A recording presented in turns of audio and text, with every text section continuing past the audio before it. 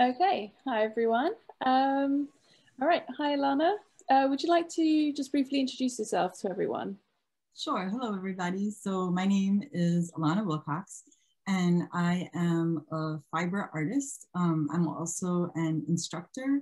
I am a spinner, a knitter, a dyer. I dabble in lots of other fiber art things like weaving, embroidery, quilting, felting. Like I love to do it all.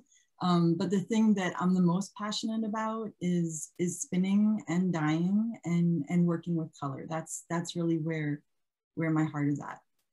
Awesome.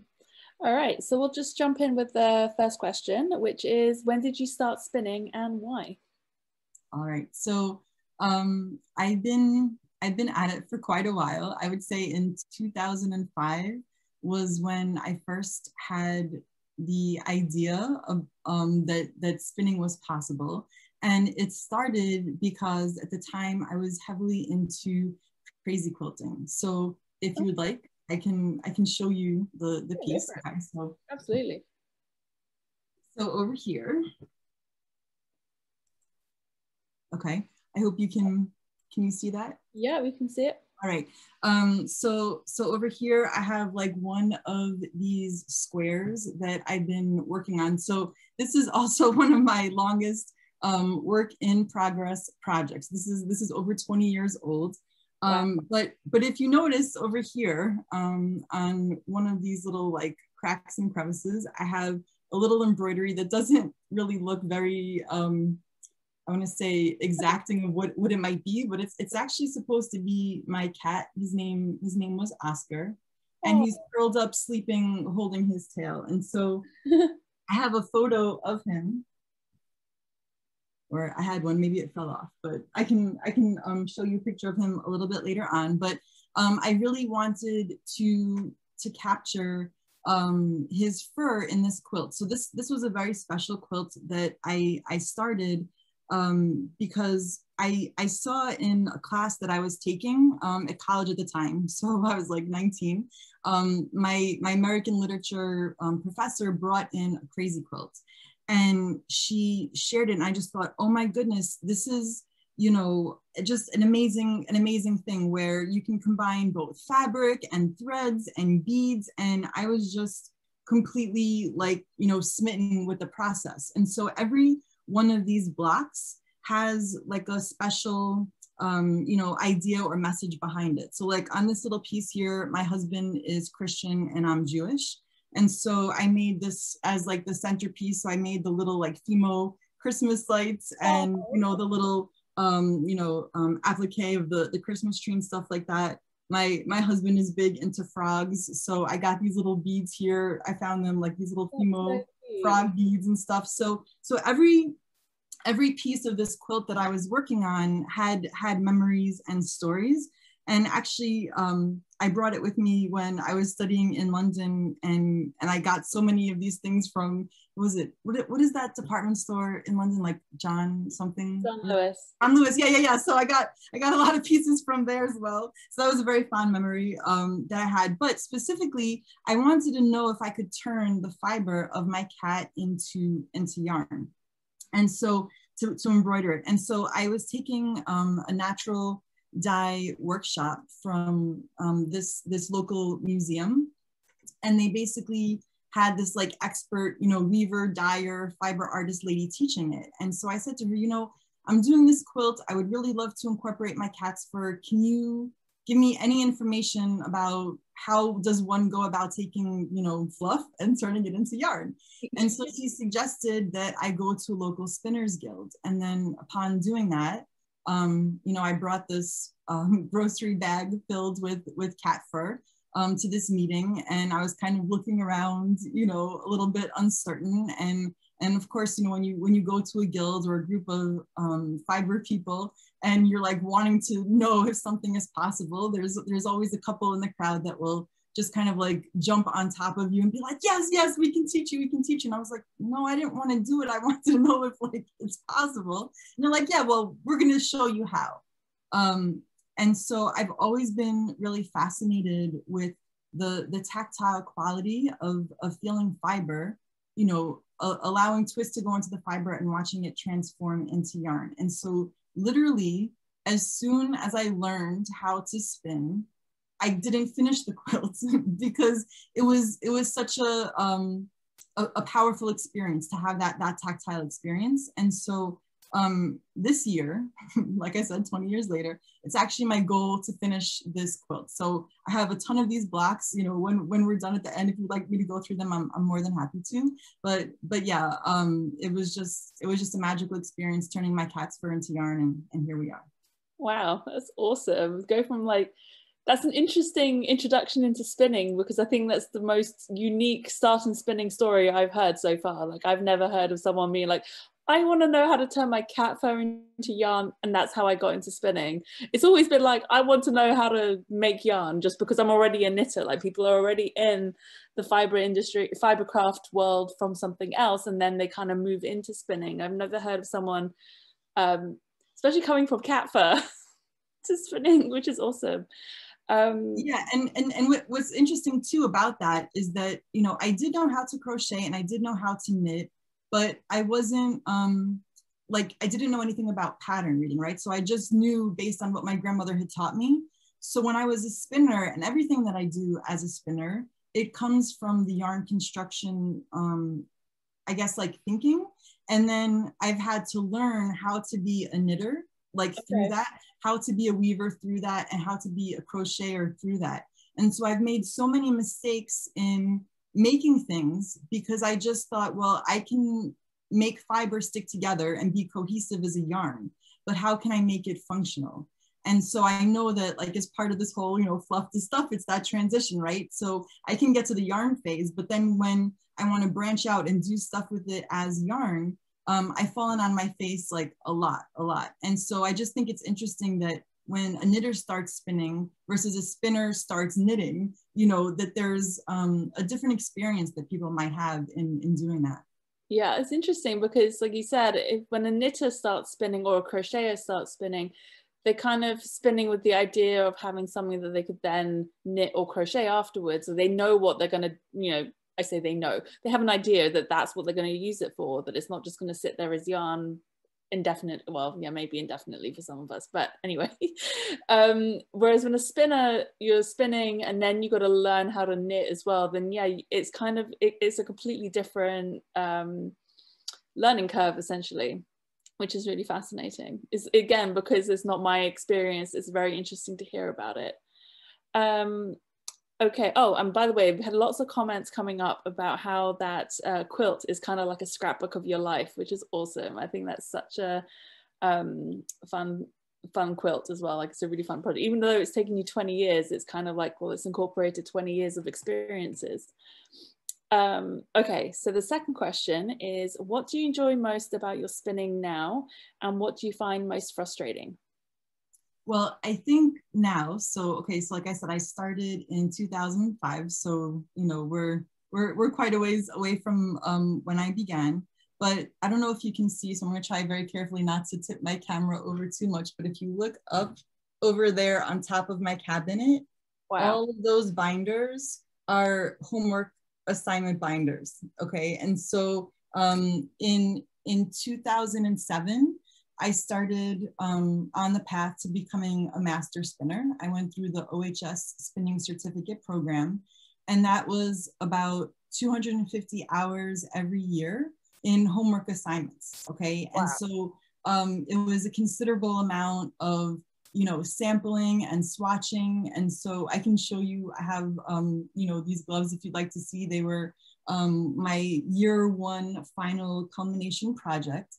But in going through the program, it really allowed me to know everything about yarn construction, right? And then in completing it and in exploring knitting, crocheting, and weaving, I've gotten to a point now where when I have an idea in my head, I can execute it. And I think that that is the most, I don't know, the most joyful place to be as a fiber artist, because so many times there are things that will frustrate us, we'll make mistakes, you know, and it might make us give up and quit. And so for me, I'm at a place now where when I have an idea in my head, I can really execute it. So this is one of the projects that I did for the course, okay? And so what was really awesome about these gloves, I also have a book that goes with it. So if you give me a second, it's up over here.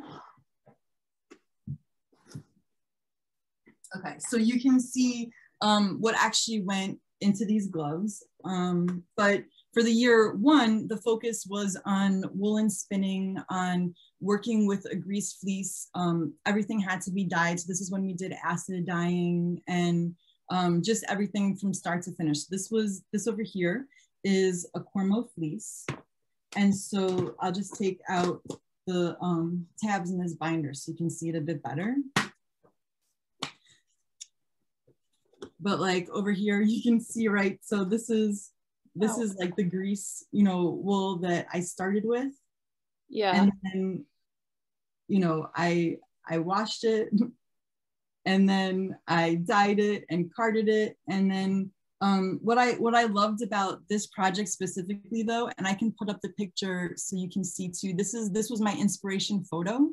And so it really started me on this journey of trying to see how can I match colors from a photograph, okay? And so once I attempted that, I tried pulling, you know, all these different like colors from the different pixels of the photograph. I dyed them over here so you can see that, and I'll even pull out the little samples. You know, so there's a lot that went, you know, into this, the documentation, and just really the thinking about it, right? Like, how do you organize something from beginning to end? And so in doing this, while it seems like, you know, it's a lot of work, and yes, it is, it really helped me get to a point now where when I have an idea in my head, I can execute it with great success, but know that that came with a ton of mistakes. Yeah, but it's also like you've got so much experience now in terms of how to break down a project like this to then know like what's the first step, how do I work up to getting to that final project. It's yeah, it's incredible. Yeah, so I would say that that's probably the thing that I love the most about spinning now. And one of the last projects that I did was a shawl that I dubbed the Wizard of Oz shawl. And so I've seen this on Instagram. It looks wonderful. Yeah, it's hanging out behind me. And so that to me was my first real attempt at combining an idea or a concept with my fiber creation or my yarn creation. And so I really want to explore ideas more now. So not necessarily, you know, following the pattern from start to finish, but how when I create my yarns, can I communicate an idea or a message? And I think that when people see things like that, it makes the experience of looking at it, wearing it, touching it, talking about it, all of that, just more, you know, hyper exaggerated, right? It just makes it more enjoyable. And so to me, the whole process is joy. It's about joy. Absolutely. So what do you find the most frustrating about your spinning now? Or have you figured all of those frustrating things now and it's all joy? Well, you know, for me, this is quite interesting. I never knew this about myself, but my son, you know, a few years ago, he was diagnosed with ADHD. And so it's something that is hereditary. And in the past few weeks, I actually am going to see if I'm going to be diagnosed for it as well, because I feel like with ADHD, I didn't know that someone can hyper focus on something as well as being distracted by things. And so I've so hyper focused on spinning and dyeing that I'm at the point now where if I run into a mistake, it's going to be in the knitting component or the weaving component, but the yarn part I got down, because like I've been so tunnel visioned on, you know, yarn and like everything about it, you know, that I'm at the point now where it's actually the other things about it that I might make a mistake on or get frustrated by, but everything that I do is a very like question-driven process, right? So like right now, like I'm doing your changing lane socks. Oh yay! So I'm almost done with them. I'm almost done with them. So let me go over here just to show you. Okay, so with this one, right? Like so, this is like one sock. And then this is the other sock. So this one, I didn't quite finish it yet. So there they are. But over here, is the wool that I dyed for it. Now, I've never worked with a down fiber before. Okay, so I dyed the fiber up. And what's interesting about it is that I wanted to see, you know, what would it be like to work with this fiber? And I don't like working with down fiber, right? But I'm committed to the process because I want to see, is there a point, like if someone says to me that down fiber is good for socks, I want to know, why are they saying that? You know, like, what is their experience with it? And so I really didn't like the prepping of it. It's very coarse, and I'm very like tactilely driven. So, you know, of course I'm driven to these like soft, you know, 14.5 micron or less, you know, merino. That's my you know, wheelhouse.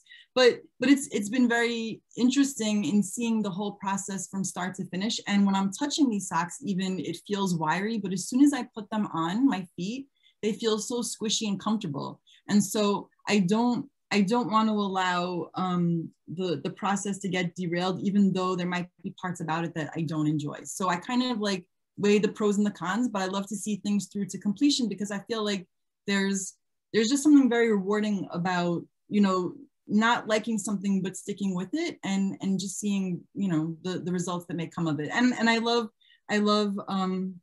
the way that, you know, the colors are playing out. So in the pot, I had a section of, you know, lighter greens. And then I had these like medium tone greens. And then I had these browns. And so what I did was I carded them up. And so it's gonna fade. So the middle part is gonna be this green. So it's gonna be like light to medium and then medium to dark. And so it's gonna have this like color shift. But because I was able to create a pair out of one color shift, when I'm done, I'm gonna do a giveaway so that people that do enjoy using the suffix, they can enjoy the fluff, and just to pass that joy along, you know? So yeah. I'm trying to do this thing that I'm calling it my 2-for-1 in 2021 challenge, where I'm trying to finish 2 work in progress projects before starting a new one. And then whenever I finish a work in progress, then I'm gonna do a giveaway. So this fiber is gonna be part of the giveaway that I dyed and prepped. That's wonderful. And I'm the same. I'm kind of like, once I start a project, I kind of get a bit stubborn about it, even if I'm halfway through and I'm not necessarily enjoying it as much as I thought I might. I'm like, no, I don't want to give up now. Like, I want to see it through, because like you said, even if you're not enjoying the process in the moment, you're still going to learn a lot from it. And the end product might be something that you actually want in the end. Grace is pointing at her knitting.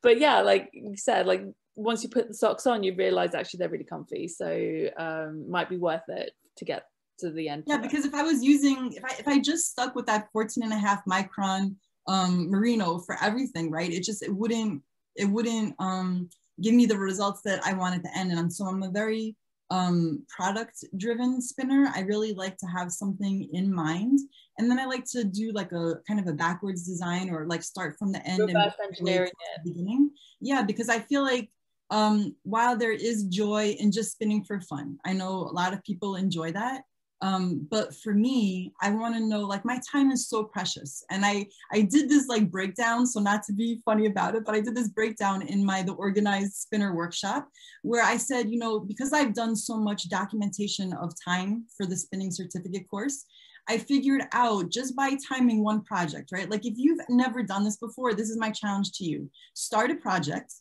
and then document how much time it takes you to do it, literally from start to finish, okay? So you might find that, for example, to knit a pair of socks takes you 30 hours.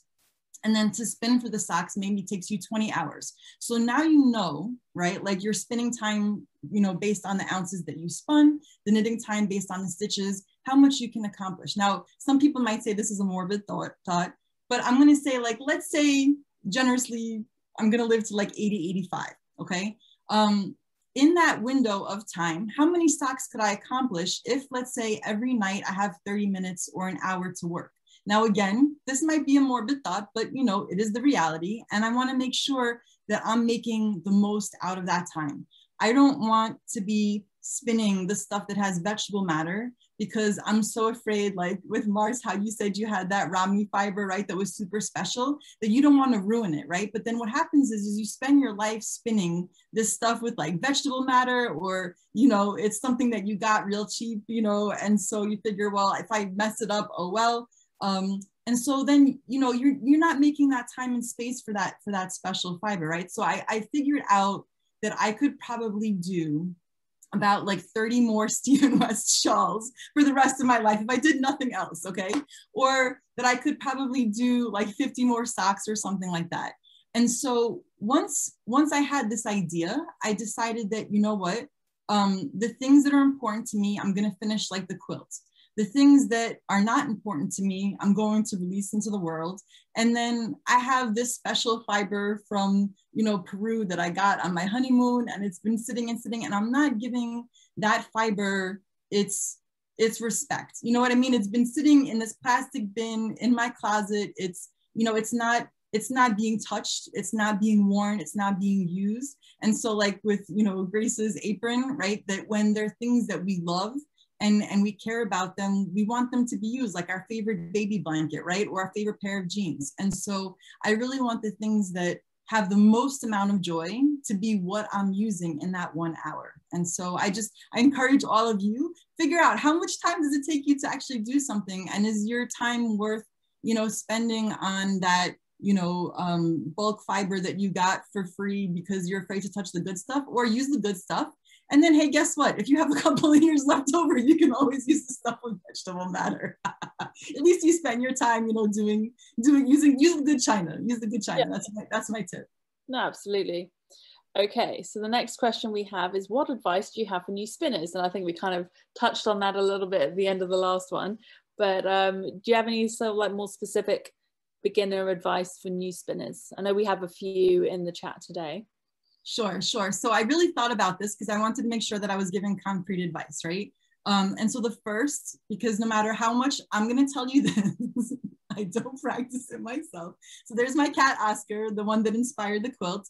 But that over there is a skein that I spun. So it's, you know, it went into a sweater that I made for my husband. But I did not tie my skein in 4 places, okay? So I don't care how tight you think you're tying your knots. I don't care like how gentle you think you're gonna wash that skein.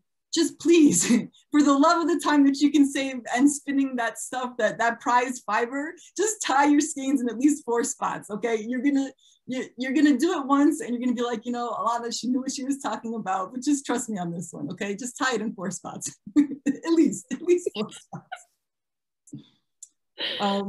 I do have 2 more. I tried to think of 3. Would you like the other 2? Yeah, go for it. Okay.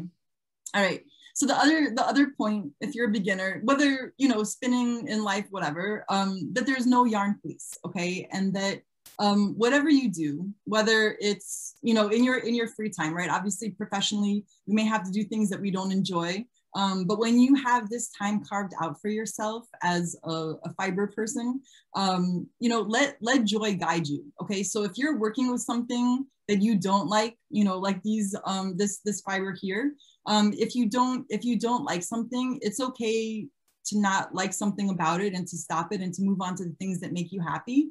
But you know, to do things that make you happy is going to make you see a project through all the way to the completion, right? So like, if there's something that's frustrating you, maybe go ask somebody to help you so that you can get through that wall. But definitely letting joy guide what you do is going to be, I think, something that makes you just enjoy the process even more. And then the last thing is that mistakes are part of the process, okay? So like when someone says, what do I have to do to get better? You have to make mistakes, like you have to, like it's part of it, you know? Like if you are going to tie your shoes, you have to make mistakes tying your shoes, you know, or you can wear Velcro, right? So like you can make mistakes with knitting, or you can just go buy a sweater. You can make mistakes with weaving, or you can just go buy a dish towel, right? So part of it is making the mistake, and then trying to figure out why. Now, if you don't know why you made the mistake, then you can ask someone that is a little bit more knowledgeable and experienced, and generally that's a good way to get through the mistake. But it's part of the process, and so the more mistakes that you make, the better at it you'll get. And if you look at anyone that is experienced and able to make things, and you ask them, how many mistakes have you made to get to this point? I'm sure they'll give you a laundry list of them. So what you're looking at when you see success is someone that did not stop because of mistakes. Yeah, it's mistakes and just the hours. You just have to put in the time to practice, and the muscle memory will develop over time. And it's just one of those things, like with pretty much anything else in life, you're not going to be great overnight. Yeah, you're right.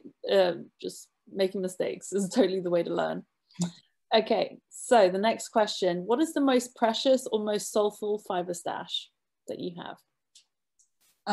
I definitely think that it's a combo between, like I said, that alpaca from Peru that I was able to smuggle out. I haven't touched it yet, just because of the memory of going on my honeymoon. But I also have my cat Oscar's fur that I basically had the vet shear him one last time before after he died, and I'm saving it because I don't know what I want to do with it. Like up over here, let me see if I can turn this without, if you can see up on top. When I first spun his fiber, you can see that little gray tapestry cat. My spinning teacher, the lady that taught me how to spin, she's like the master spinner in Rochester that teaches everybody how to spin. She wove that for me with his fur. So like his fur is in there. But to me, you know, when I miss him, what's nice, because, you know, he was like my best friend. So for those of you that have like an animal best friend, you just know they're like I've met millions and millions of cats, but this cat was like my dude, you know? And so when I miss him, what I like to do, it's a little bit weird, but I'll spin a little bit of his fur, and then I'll make like a little bracelet from the yarn, and then I have him with me, you know, as my little buddy. And then when it breaks, I can just spin some more, and you know, so. Oh, that's such a sweet idea. Yeah, those are two really good pieces of soulful stash right there. Okay, so the last question we have for this interview portion is, what is your favorite spinning or hand spun project so far that you've done to date? I think it's probably the Wizard of Oz shawl one behind me. So here I can. You want to grab it? So this one, like I said, it's my favorite. Maybe I can just kind of show it from far away so you can see. Yeah, it's amazing. So, and then like, can you see the little charms jiggling? Love it. What are the charms exactly? I can't tell from here. Okay. Yep. So I'll show you. So let's see if I can go to the overhead so I can talk about it. Now again, this one was idea driven, so it really just was so much fun to do, both from the spinning perspective as well as the knitting perspective. So each part of it was like a different character or a scene from the Wizard of Oz. So over here, and like, okay, so like not only did I like doing this, right, as far as like this part goes, but this is again just like I didn't realize that other people's brains don't work like mine until the other day when I had a question with my conversation with my husband, and I'm like, does your brain work this way? And he was like, nope. So like I saved every single, you know, commercial yarn, and like I documented what I did with it, because in my mind I think, well, what if I teach a workshop someday and someone is going to ask me like, what did I do, right? Like when I was making the yarns or putting it together. So this is just kind of how I think about these projects. But what I did was I took these commercial yarns and then I did these blends. So I don't know if you can see, I'll hold it up real close, but it says like mix number 1 and then 134.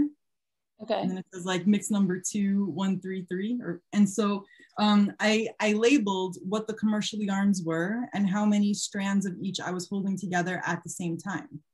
And so I was basically coming up with like a sketch, if you will, of what the yarns were going to look like before I did it. And I did this like workshop kind of webinar series called Ask Alanna About, where I documented the process of the actual yarn creation. And so that part was super fun because I got to incorporate teaching into it. But then like up over here, this was the final Toto yarn. So I used lots of mohair and fuzzy textural yarns to get that like Cairn Terrier kind of fluff. Then over here, this is the somewhere over the rainbow part, right? So these are all yarns that I dyed. Then this part was really challenging to me because I've never worked with resin or shrinky dinks before, but I wanted to capture the tornado part. So I have the coil over here. This is the tornado. So hopefully he'll come into focus, right? So there's my tornado. But I had the picket fence that was flying in the window. I had Auntie M that was flying in the window. So those were all shrinky dinks that I had to figure out how the heck to, like, you know, make it look like these realistic components. And then there's the Wicked Witch. Okay. Yep. The cow. Yep. And then I had the house. Yeah. And then I had the ruby slippers on the Wicked Witch of the East, the yellow brick road. I had ribbon from the scarecrow that I pulled apart. So that was like super fun to like tear ribbon and then just knit with it. So I didn't actually spin it. I have there you go. There's the Tin Man with some copper beads. Oh yeah. And I thought this one was fun. So this is the line, so it looks kind of plain, but you can see that there's a mistake in there with like the dyeing. And I thought that required courage to use yarn that was dyed erroneously and leave it in. So that's my nod to courage. And then this over here is the poppy field. So it's got like the field of poppies. And then this part was super fun. So I made these little flying monkey beads with like feathers that I dyed, and my cat Glenn was all about that and chewing on them. Yeah. Then I have the Wicked Witch, Glenda, with some fuzzy pink mohair to give it that like little halo, and then the Emerald City. So I think to me that's probably been the most rewarding because of the idea behind it and having it be idea driven. And the whole thing like just tells the whole story, really. Like there's nothing missing from that. No, that's awesome. All right, so that's the end of the interview portion. I'm going to pass you over to Grace to do the Q&A. I love that shawl. Everything you've said so far is so fascinating, Alanna. I'm just fantastic. So, excuse me, I'm not talking, I've now got a frog in my throat. No worries. So we got a couple of really good questions, and if there's any more questions that people have, pop them in the chat and I'll just pick up on them. But Deborah Hutton was asking about the drum carder in the background. Mm-hmm. She'd like to know a little bit more about the details of that bad boy. Yep, it's a Patrick Green drum carder, and so I got it secondhand, and it's one of those things where, to me, the tools that I use as a fiber artist are really important, because it's like a chef using a butter knife when you're trying to, chop vegetables.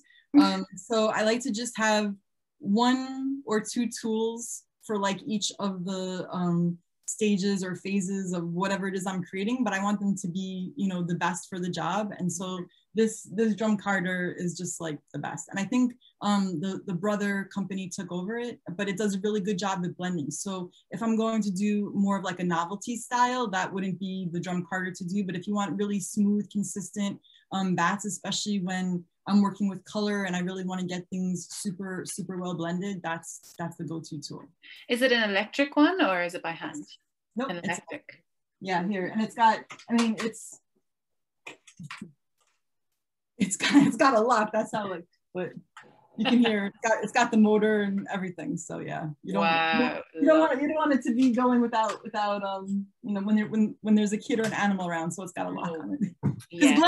Because my cat Glenn likes to go up there. So well, it's kind of got a sort of a square thing on the front, so they'll just fit themselves in and then rub their faces against all the sharp thing. Oh, tell me how I know.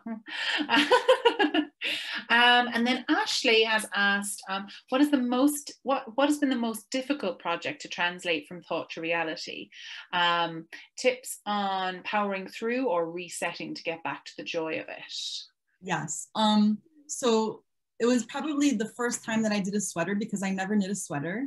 And I'm one of those people that, has a very, I don't know how to explain it, but just because I don't know what I'm doing, that doesn't mean I'm gonna go like balls to the wall with this idea, And so I've never made a sweater before. I never read a pattern for doing sweaters. like I didn't know anything about this. So I basically went to a tailor. I had them take my measurements, and then I figured, well, if I can figure out a gauge swatch, then I can like count how many stitches I'm gonna need. And it just, yeah, it was bad.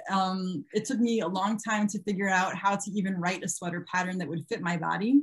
Yeah. And then in the spinning, I did a super fine merino. It was very lightly spun. So just so you can see here, most of my spinning early on, like looked like this, okay? This was like one of my first early spinning, and you can see how underplied it was. Mm-hmm. So that when I put this in a sweater, it just self-destructed. I mean, it wasn't even this yarn, like the yarn that I had, you know, in my sweater was like super fuzzy, fluffy, and the grist was inconsistent. So for those of you that don't know what I'm talking about, like some yarns were like super dense, tight, and thin, and others were like thick, and it wasn't even like a cute novelty feature. It didn't sit well. It wasn't like formed. I mean, just like everything was bad about it. And I kept it as like my counter example of what to do for workshops. And then I said, you know what, I'm going to just put this out into the world, and it's going to make someone happy. And, you know, one of my friends was like, yes, I'll buy it from you. And I'm like, great, good. And like, it just went on. So the joy was that I knew it was going to make someone else happy. So if you are really unhappy with something, you can either rip it out and do something else with the yarn. If you make something and you're not happy, because I have a ton of things that I've made that I don't like, there are other people that I know you might think that they're weird. Like, why do you like this thing that I do not like? But, you know, they might like it, and like, believe them, right? Like, I'm sure you've seen something someone else has made and you're like, that's gorgeous. And they're like, oh, I can't look at this anymore. You know, get this away from me. And so, you know, find someone that will give it more love than you. And that's okay too. That's lovely. I love that. You know, it's sort of like you were saying, you know, just release it, just like give it away. Yeah. Yes. I love it. I love it a lot. Sorry to interrupt, but I want us to make sure we have the best view of Alanna possible. I think the focus for your face is probably somewhere else in the, there we go. Yeah. It'll come back to you in a second, because I know that can be sometimes. There we go. Okay, I'm back. There you are. So thanks for that, and thanks, Mars. I thought she had an old beauty filter on her. You know, that background blur thing that all these fancy people have. I don't know how that works. So Laura Linman had a good question. How's your cashmere progress going? So are you working with cashmere at the moment? Have you got a project with that? I'm not entirely sure. Oh, maybe it was from my workshop. Oh yeah. Okay, so I did a workshop on, like I said, it was called the Organized Spinner. And so I was challenging people. I said to them, you know, like with, you know, Mars and her special fiber, don't leave the cashmere in the plastic bin in your closet on the bottom. So someone is calling me to task on it. So thank you for holding me accountable. So what I'm doing is I'm working my way through my work in progress projects. And then once I'm done, right? So once I have no more work in progresses that are not like actively being worked on, like ones that are just like sitting indoors waiting to be done, I'm going to do a very mindful sort of destashing and I'm trying to think of the word, like kind of inventory check, okay? And so what I'm going to be using as like my guiding thinking here is I want my art space to be a studio. I want it to be a place that when I walk in, I'm inspired to create immediately. I do not want it to be a closet. And so when I start to think of my space as a closet, because this yarn is beautiful and that fiber is beautiful, and I start to accrue a stash, then it becomes overwhelming and I stop like wanting to create because I'm so overwhelmed by what I have. So I want to work to a place where if the cashmere is something that I want to use and not leave in the plastic bin, that it's going to be front and center and it's going to be right next to me, so that when I see it, I can just go straight to working on it, as opposed to like out of sight, out of mind. And so at this point, I have about, I think like 10 or 15 projects on my work in progress list. Like I said, I'm doing that 2-for-1 in 2021 challenge. So I'm hoping to get rid of that list. And then I'm gonna literally go through everything in my stash, including that cashmere. And if that cashmere does not speak to me and, you know, I don't have a project for it, I'm just gonna release it, let it bring somebody else joy. They're gonna be like, oh wow, I got this in a D-stash. Can you imagine, you know, this great fiber? It's gonna hopefully make them happy. And now I'm gonna have the space so that I can set up my, you know, spinner, I can set up my loom, I can set up my tools so that when I walk into the space, I can just sit down and create and not be overwhelmed with stash. So thank you for holding me accountable to that. I think Laura was actually recommending your organized spinner class. She was like, "It's fabulous." So I definitely am not that type of spinner. I think I would get super overwhelmed with the amount of work. But that's the thing, like there's actually so many different types of people and so many different ways of working. There was so many people who were absolutely amazed at your level of organization and fascinated by how your brain works. So I have another question. Oh, Kim also said it wasn't very unusual for people to come in looking for people to spin dog hair and stuff. And I think Bernadine actually, who's here today, she does a lot of spinning with dog hair with Irish Guide Dogs for the Blind. So they'd get like puppies and then they'd have to give them away, but she'd make a little heart out of their fur for them to keep as a little memory. I remember her talking to me about that. And then Jennifer asked, I think this might be the final question, what is your favorite fiber to spin? Do you have a favorite? I know what I don't like. I like fibers that when I'm touching them, like they feel good to my hands. And so it could be silk, right? It could be, you know, merino or the finer fibers. But I like fibers that, you know, they draft easily, but, you know, I also like color. So I don't enjoy spinning neutrals or, you know, white fiber. I love color. And I think, again, because I'm so product driven and I really try to have something in mind before I start to sit down to spin, that I know if I'm going to enjoy the end product, just what I'm using in my hands, making it to that stage, it's just the joy of the entire process. So It's not like one specific fiber, it's just seeing that fiber go on to the next stage to then turn into the product that I'm envisioning for it. It's like it's growing up. Growing up and turning into your little baby. Oh, so sad. And then if you hate it, you're like, okay, go now that your time has passed and go make someone else happy. Exactly. So yeah, I think that's all the questions that we have at the moment. Steph just mentioned, I found this through Laura's recommendation and the organized spinner class, even though I was there when Alanna got her master's spinner certificate. I didn't know you'd started teaching. So you've got a number of courses. I wondered, do you want to talk a little bit about the type of courses that you have? Oh, sure, I'd be happy to. So at the moment, I probably have about 5 or 6 classes posted on my website.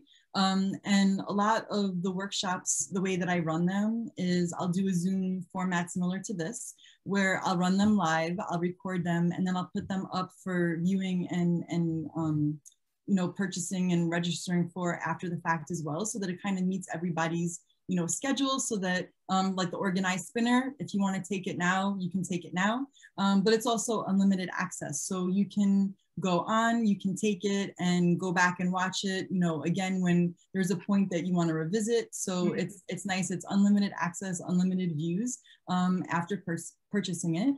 But at the moment I have a workshop on spinning for socks. So if you want to see, you know, the process of picking fiber like that's best for socks, and, you know, figuring out twist angle and like all of the technical components of what goes into a sock, and, you know, that is what that workshop is for. I have ones that are geared towards dyeing as well, like creating a digital dye notebook, so that one thing that I didn't talk much about, but over here, oh, I love this project. So yeah, so this has been my life's work, you know, for the better part of the past 13 years, where I've been trying to figure out, after I did those gloves, how to match the color that we see on a screen in a picture to yarn. And so, like, I had to be very meticulous when I was, you know, doing the dyed swatches. So you can see I have my little, you know, notes there and all of that, but it's kind of hard to keep everything like all organized on these little floss bobbins. And so I have this workshop that basically teaches you how to inventory your dyes, your dye recipes, your inspiration, mood boards, all of that in one place. So it's kind of like the dyer's version of like the organized dyer, and then I have the organized spinner. And I have, you know, more technical ones like spinning for consistency, how to calculate enough fiber for a project. And I'm going to be putting up, I think I have like either 3 or 4 more workshops that I taught at Rhinebeck virtually this past year. So now like there's been enough time that has passed. So I'm gonna upload those as well. And as soon as I'm done with my dye book, which like fingers crossed is gonna be by the summer, I'm planning on doing at least like a workshop a month with regard to spinning, because in my brain right now, I probably have at least like 30 workshops, if not more, that I want to cover and, you know, on topics and to make it available to people. But I also do private lessons as well. So there's a lot of people that who've never spun before that I've taught, like straight beginners, people that need help troubleshooting why is their wheel not working, to people that, you know, want to get kind of like a consultation on how to spin for a project. So that's kind of like all on my website. And can I say all of these classes are incredibly valuable, like as in the cost is incredibly approachable, I think, personally. I was looking at them and I was like, oh my God, for the amount of information you have, well worth it, I think. Absolutely well worth it. So, and just because you mentioned the books, do you want to talk a little bit about the, so you've got a new book coming out, but you have a book that I keep banging on about. Do you just want to mention it a little bit? And Sure. then I think we'll move on to our giveaway possibly. Okay. Good, Mark? So yeah, so as the culmination of the spinning certificate course that I went through, it was a 6-year program. And then for those that were, you know, not deterred by the 250 hours a year of this dedication, you could pursue what they referred to as the Master Spinner Certificate. And so it's basically like a thesis, or like what they refer to as an in-depth study that you could propose. And then for the better part of 2 years, you would pursue this idea of yours. You'd have to have 20 samples. You'd have to have these finished objects to go with it. And so based off of my in-depth study, I wrote this book. So it's called A New Spin on Color. And it basically, you know, shows you how if you are starting with one you know, braid of wool that's dyed. So through the book, I used this one, right there, like these colors over here.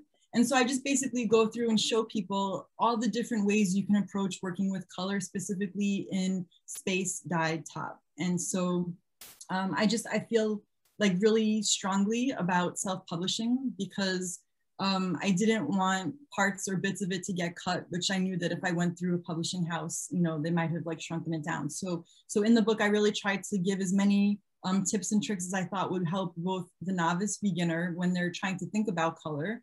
So people that might not be comfortable with like color theory and stuff like that, to give those people ideas, but also for the more experienced spinners who understand yarn construction. It also helps them understand, oh, okay, like if you're going to spin for a sweater, for example, right? Let's say the sweater, because we're talking about mistakes. So let's see over here, this sweater over here, right? That's what you're envisioning.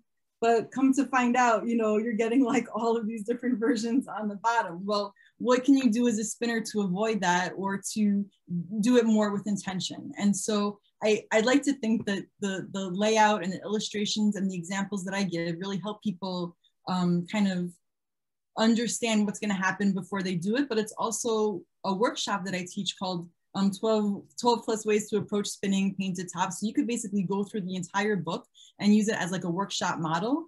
And I highly encourage anyone that has a copy of the book to do that, because I feel like in doing so, you really get a lot of information that just reading about it doesn't happen. And also I have a little digital dye notebook called Dyeing to Get the Colors You Want. It talks a little bit about the process that I use in creating these gloves, but it doesn't necessarily give you exact dye formulas. And that's what I'm working on now. So over the summer, so this is like super exciting, I'm going to have, I would say, the better part of like 2,100 different dye recipes so that if you pick a color from a photograph, right? Like, so, okay, this is like a little version of my book, but like, let's say you wanted to get this red color, okay?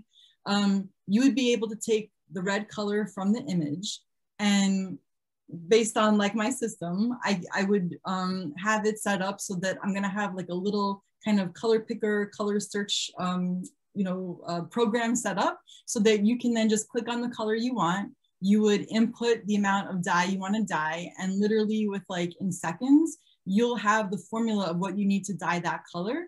And so I just think it's going to be a huge game changer, because all of the dyes that I use, it's only maybe like, I think I use 21 different dye colors as my primaries, as opposed to just like a single brand of red, yellow, and blue. But with those 21, like I said, you can make almost 2,100 different dye colors, and they will be a match. But what's super exciting is that in this book, one of the things that I did that I can't wait to share with people, I asked a bunch of fiber artists, what bases do you use as a fiber artist, right? So some people said, I use yarn, I use, wool, I use like the fiber, the fleece. So I dyed over 38 different fibers, right, for this, but all using the same color formula.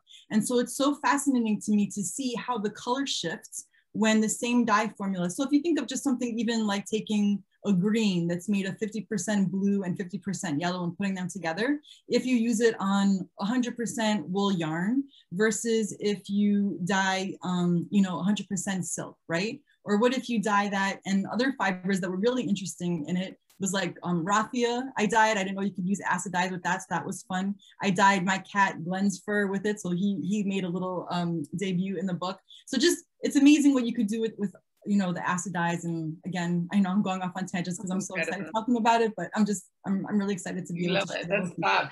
And I just want, Jessica just asked, where did you take the spinning course? Is it an online course?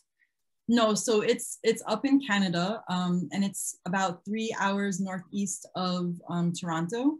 So you have to go there for 9 days, and it is challenging. So what I was hoping to do, again, like once the dye book project is over, I'm really hoping, and the organized spinner was kind of like the start of it, but I'm really hoping to put together a series of workshops so that a person that would like to get all of the knowledge that I've gotten from going through the course, they'll be able to get it, but to do it at their own pace. Mm-hmm. So I'm going to start off with like 4 workshops that would be what were topics and things that I thought were relevant in year 1, and then kind of build it up in sequence. So people can do it along with me, they can do it at their own pace, but they'll be able to get all of that technical knowledge and information that I got. So everything from, how to use different tools, like how do you get the most out of, hand carders, how do you chain ply, with great success, when do you use which drafting method for which fiber, and preparation method, and all of that. And you can get a lot of that information in the workshops that I already have, but I thought making it in more of like a sequential series type format would be, really helpful, especially because not a lot of people I know that went through the program do virtual online teaching. So it would be something pretty unique that people could get from me. Great. And just one last quick question before the giveaway. What type of wheel do you use? I use an electric spinner. And so I started with a Suzy Magicraft. Well, no, I started with the drop spindle, but then I got a Suzy Magicraft, and I loved it. And then I got a pocket wheel because I thought going to Guild would be easier than carrying the Suzy. Mm-hmm. And then I fell in love with the Jensen production wheel with the finials and all of that. And I had it, and I never used it, because I got my Hanson electric spinner, and that, was just the thing that I used. So I got rid of my Suzy and my pocket wheel earlier on. And then letting the Jensen production wheel go was very, very difficult. However, it's what I used to get Glenn. So when you let things go from your stash, when you let things go from your life, just make sure that the thing that you let go, it's brought in with welcoming arms for something that much better. And I can tell you that I enjoy my cat Glenn, who's passed out over there. So I'm happy, Grace, whenever you give me the go ahead. Oh, you need to show me the cat. Show me the cat. So for those of you, yeah, Kim says, show us the cat. Everyone, yeah. Yep. So for those of you that don't know and love him yet, I encourage you to go to my Instagram to see pictures of him. He really doesn't like to be held, so he might start to fuss. So grumpy. I love how he's trying to hide. Here's Glenn. Face. Oh, he's such a grumpy old So man. yes, he's the I love him. Come for the spinning, stay for the cat. You got it, Emma. Yep, you got it. To our recording, and a huge thank you, Alanna, for your answers to these questions. What a rich video. I encourage you, if you love this kind of thing, share the YouTube video with your friends who are not able to make the meeting this month. It will be well worth their time.